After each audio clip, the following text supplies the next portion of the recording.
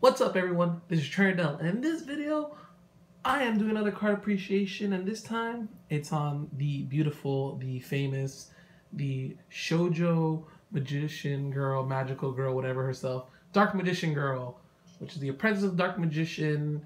There's a lot said about her. She's super cool, super well liked, and I wish we actually got more artworks. You know, like when I think about the Dark Magician and Blue Eyes, they have a lot of artworks, and so does kind of like Red Eyes. But Dark Magician Girl, yeah, it's Dark Magician Girl. She's iconic in her own sense, and in the fact that like she has her own Figma figure and her own Pop Funko, which I own. They're just in my collection. But yeah, and you know, there's more versions of it, but you know, these are the main artworks of her. Sadly, we do not have this in the TCG, but yeah, it's cool. I guess let's start off with the first one. I wish I had this in secret.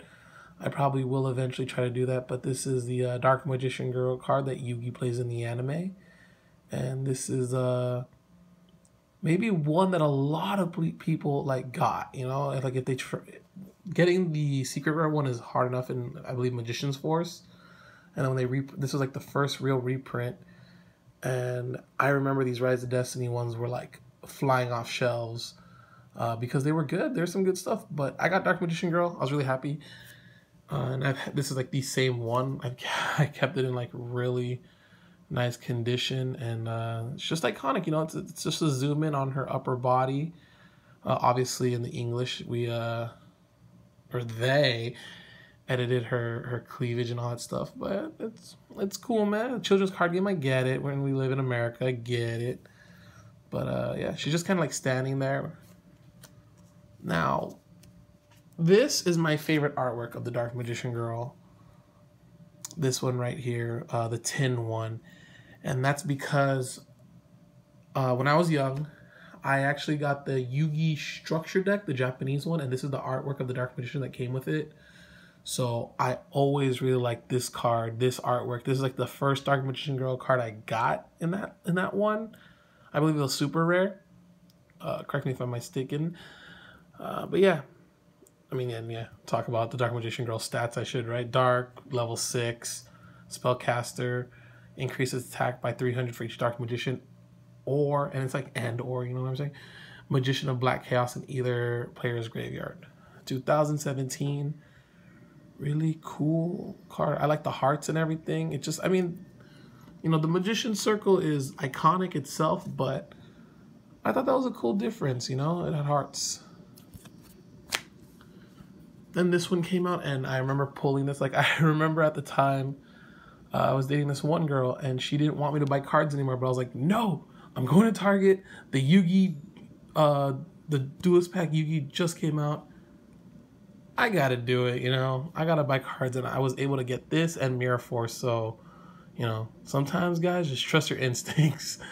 But you know, don't waste all your money. Do it with how you want to. But this Dark Magician Girl, I thought it was like the super cutest one because it had the circle and she was kind of like the Dark Magician, you know, like hand on his hat and whatnot. So it's like a tribute, I feel like, to the Dark Magician.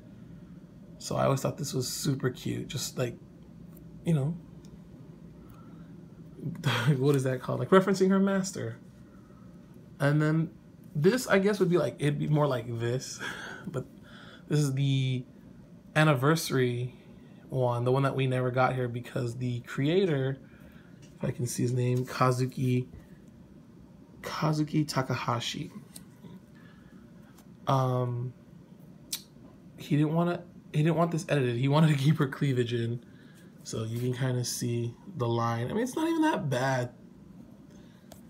And how weird it looks without. I mean, there it's without, and it looks like her chest is super flat, and it looks weird. Not too bad, but still, not the dark. Like this, it's cool, you know. The lines, I don't think they're bad, but this one is super cute. I like the colors that pop in front of the yellow. It's a very plain background, the yellow, but the colors in front of it, the blue, pink, this aesthetic just really pops. And yeah, wish we got it. I understand why we don't. It's cool.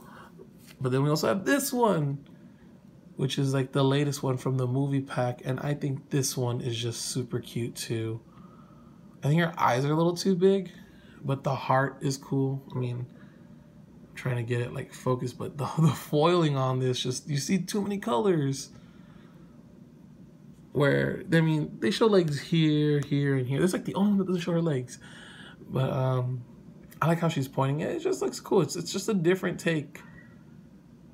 I do like this one, but I would have to say that this is my favorite. Then I'd go here, here. All right, maybe I'll drop this one down. I don't know. I don't know. What do you guys like?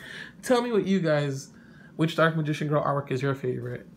But other than just, you know, these main 5 that I believe are the only artworks. I mean, there's like an international anime artwork and stuff. There's other card depictions of her, like in those dice games and the dungeon dice monsters and whatnot. But, you know, in the actual card game, these are it.